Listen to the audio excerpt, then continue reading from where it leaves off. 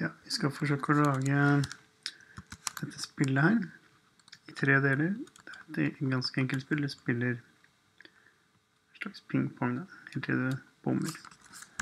Og skal vi forsøke å lage det med i HTML med JavaScript og en canvas element hvor spillet skal ligge. Så i første del skal vi bare prøve å tegne opp brettet.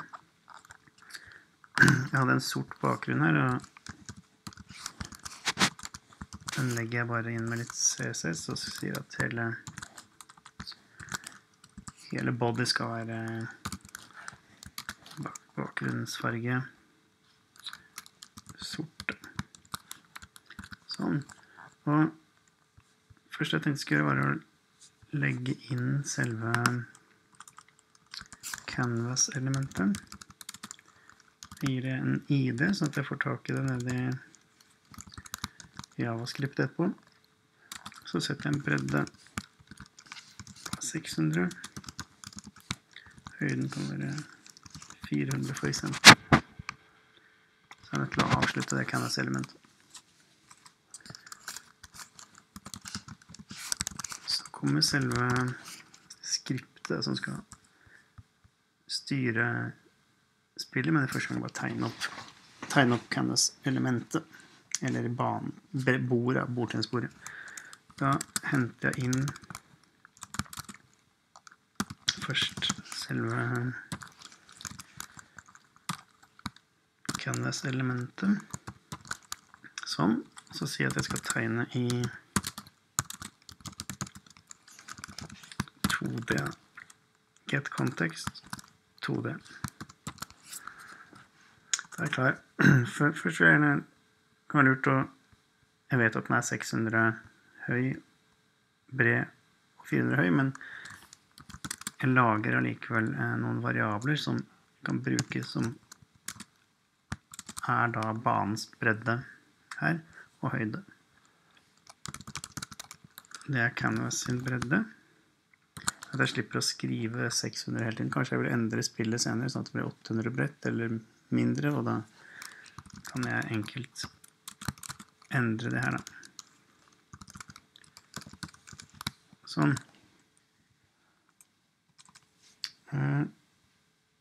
Jeg skal også ha en sånn hvit ramme rundt, og jeg setter bare den til border, hvor bred den skal være. Jeg tenkte det skal være 20. Sånn. Og det jeg ønsker at dette skal oppdateres hele tiden, skal tegne det brettet gang på gang, så derfor legger jeg det inn i en funksjon, opptegningen av brettet. Den kaller jeg draw.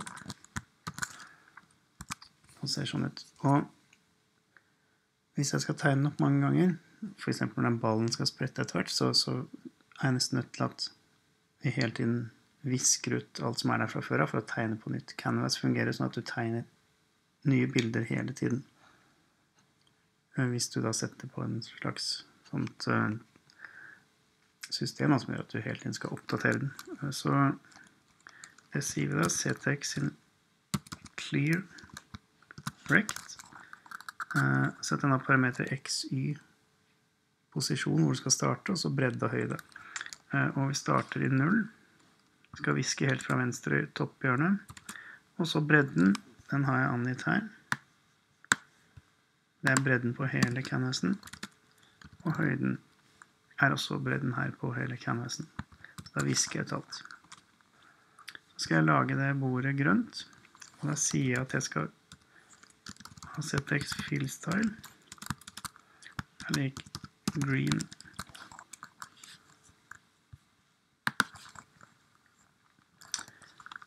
Ja, så gjør det akkurat samme som her. Jeg skal fylle hele bordet, så jeg skriver ctx sin fill rect.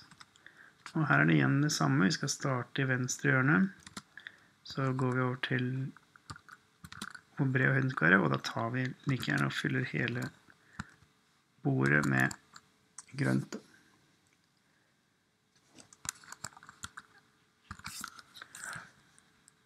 Det vi må gjøre for at det skal skje noe i det hele tatt, er jo da å sette i gang denne funksjonen. Så skjer det ingenting. fort gjort å glemme. Nei, det var ikke den. Nå skal vi se. Her, nå har vi laget det sånn. Nå ser vi at vi har hele brettet her liggende.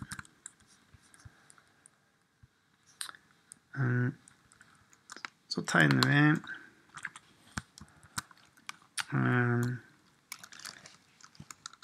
paint the white walls, altså veggene på en måte skal være en til venstre, en over og en under. Så først skriver ZX sin fill style. Skal nå være hvit. Skal ha hvite vegger på bordet vårt. Og topp blir sånn. ZX sin fill rect. Start på helt i toppen 0,0. Bredden skal være like høy som canvasens bredde. Den har vi her. Men høyden da, skal være 20, som er samme som border. Så vi skriver bare border. Da skal vi få toppetasjen her. Ok, tar vi bunnen, bottom, ZX, fill rect. Skal starte på 0. Den skal gå helt ned til bunnen, altså det er lik høyden, men minus border er minus 20, så at den starter 20 over bunnen. Og hvor bred skal den være? Jo, det er bredden, og høy var like høy som border, altså 20 høy. Da har vi bunnen, så her kommer den. Så skal vi ha en venstre vegg, left wall, fill rect, starte på 0,0 helt til toppen, den skal være 20 bred, altså border, og så skal den være like høy som canvasen. Der. Smack. Lager, så ser vi på det hele. På venstre veggen her. Ok, vi skal ha en sånn stiplete midtlinje. Vi kan se på denne linjen her. Og den er satt sammen av små sånne tiles, på en måte små biter, fliser som ligger her. Så jeg starter opp med å angi var tile bredde. Den er 4 piksler bred. Tile høyde er lik 10, var 10 høy. Og skal det også være et litt sånn gap mellom da. Tile gap 2. Sånn. Og jeg legger det inn her, for jeg vil at den hvite rammen skal ligge over. Så jeg tegner først midtlinjen, og så legger det hvite over. Ok, så sier jeg må ha en posisjon, så tror jeg var tile Y er lik, den skal være på midten, så det må være bredden helt på 2, men så har den en bredde på 4, så vi må trekke fra den, sånn at den forskyver seg, og så halvparten til venstre starter, så at midten av disse kommer på midten da. Så det blir tile-bredde delt på 2. X-posisjonen, jeg mente her tile X da. X-en skal på midten. Y skal jo ligge starte på toppen, og så skal den øke nedover da. Ok. Så vi lager den midtlinjen. Første vi må gjøre er si ZX fill style er lik black. Den skal være sort. Så sier vi